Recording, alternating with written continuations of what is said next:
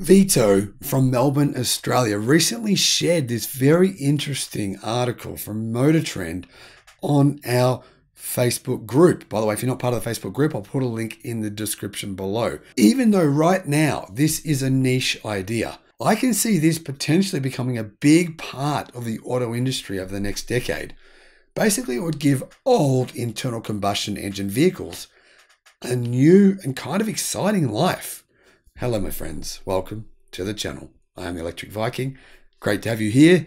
Great to have so many new subscribers. Thank you for subscribing and supporting the channel, supporting the mission of the channel, which is to do, well, you know what it is, to make the world better and to recognize the reality that the world is, in fact, getting better every single day of the year. Now, I forget to tell you guys that, but it is true.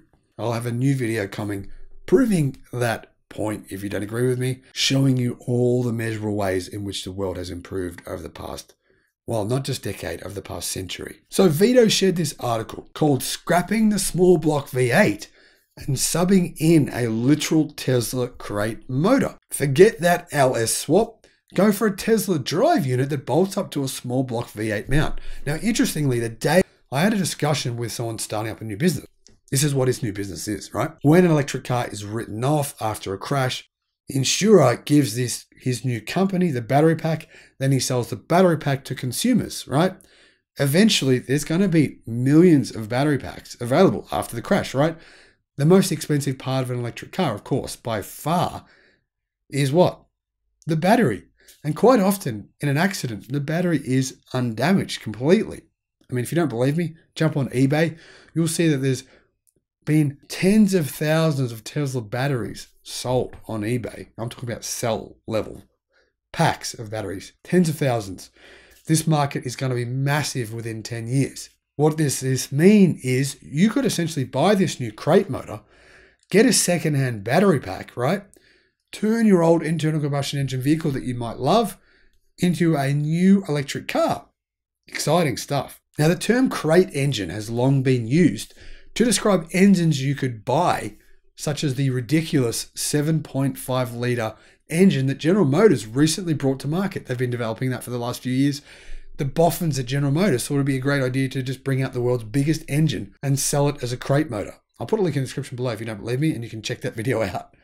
Now, why the name crate? Well, the engines ship in a crate, and often the word engine is used interchangeably with the word motor, a casual oversight of the distinction between an internal combustion engine and a motor, which we typically use to describe an electric power source. Until now, go ahead and call EV West Revolt Systems Tesla electric powertrain swap what it is. It's a crate motor. This new crate motor from EV West is a combined effort from EV West and Revolt Systems, a new company being started to provide the necessary conversions of Tesla powertrains to this new layout in an internal combustion engine vehicle. According to EV West, which will sell the Tesla crate motors, the original Tesla Model S drive units have to be stripped down, the differential casting cut free, and the motors smoothed up and bolted to a new aluminium gear reduction. The crate motor produces a claimed 450 kilowatt or 550 horsepower. That's quite a lot of power. In fact, it's more power than any crate motor mass produced currently in the world. So you're basically upgrading your car in terms of its power.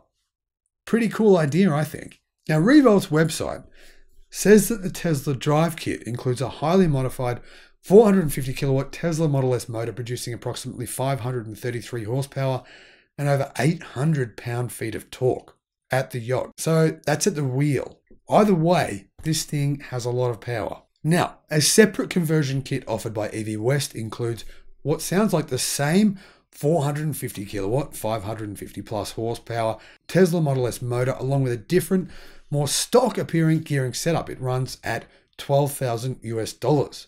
The small block ready version has a custom gear setup, which is distinct from the off-the-shelf transverse layout used by Tesla. In any event, consider that a cool addition to the crate motor world, a plug-in Tesla powertrain that can fit virtually anywhere a small block can. You literally can plug it straight in. That leaves finding room for a battery as the main challenge for would-be EV crate motor conversions. Obviously, the next few years, this will be largely limited to boutique products, boutique conversions, right?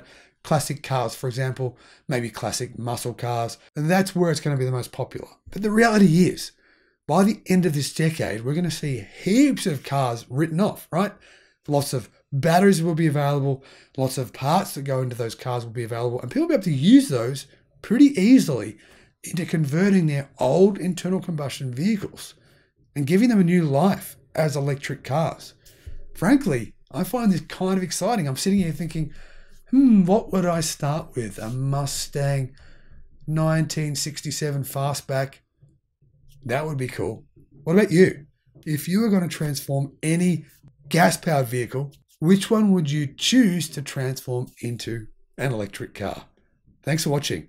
Let me know what you think in the comment section below. Have a great day. Bye-bye.